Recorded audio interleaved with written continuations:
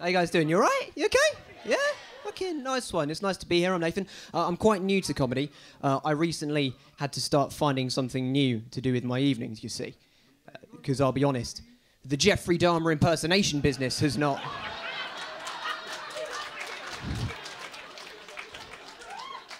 It's quite unfortunate, isn't it? This is not what most people mean when they say they want a killer look, but here we are. It's lovely to be here. It is lovely to be here, guys, in front of you all in South London, south of the river, yeah? In the ends, yes, in the ends, yes? In amongst my mandem, yes, nice to... Yes, well, go on to you all, yes? I've watched Top Boy once, yeah. No, honestly, it's lovely to be in London, guys, because I don't come from London. I'm from a town called Bracknell. Have any of you ever heard of Bracknell? Been to Bracknell? Oh.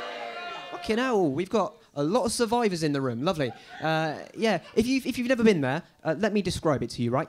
Imagine a warehouse, okay? And that's Bracknell. That's it. That's the whole thing. It's also incredibly chavvy as well. It's like if someone tried to build an entire town, but just out of things that they've bought at Wilko. Yeah, it's interesting. Yeah, I don't quite fit in Bracknell because they have quite a lot of sort of laddie lads around there, like, oh, you sort of laddie lads. And I'll be honest, that's not me, as you can see. Yeah, like the other day I was in the pub with them and they were like, oh, Nathan, check out those birds. And my sorry ass looked up in the sky.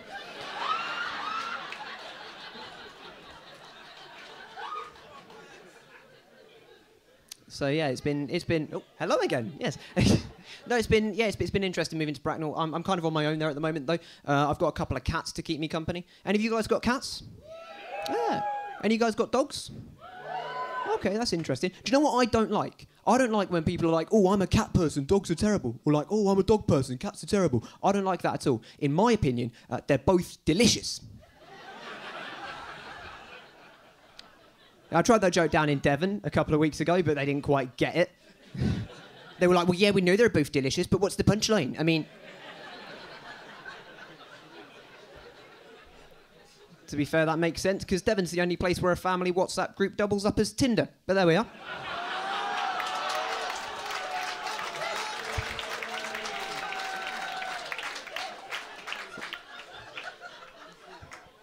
All right, okay, we'll judge it based on that, because the rest of the set is kind of in the same vein. I'll be honest, I don't quite know why I got into comedy. I think it's something to do with the fact that I was scarred growing up. Because, yeah, the comedians are laughing at that one, they know. But, like, no, it's tough for me to talk about, but it was my dad. He used to make me watch Tottenham.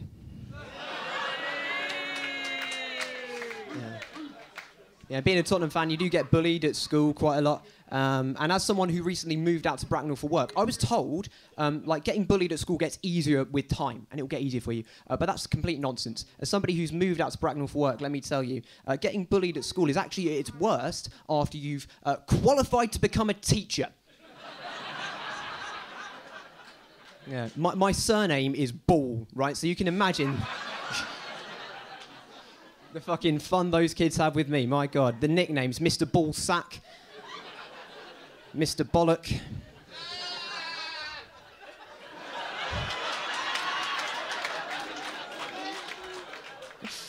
Yeah.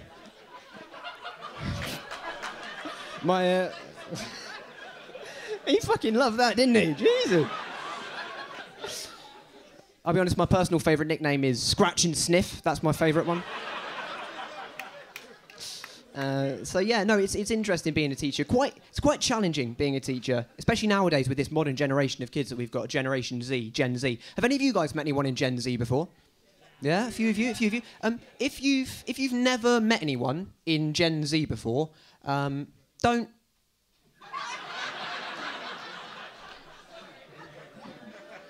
Like, Generation Z, they are ridiculous, right? They are both the smartest and dumbest generation of people to have ever lived in the history of planet Earth.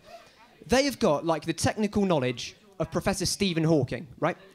The problem is, they've got the social skills and the practical abilities of Professor Stephen Hawking.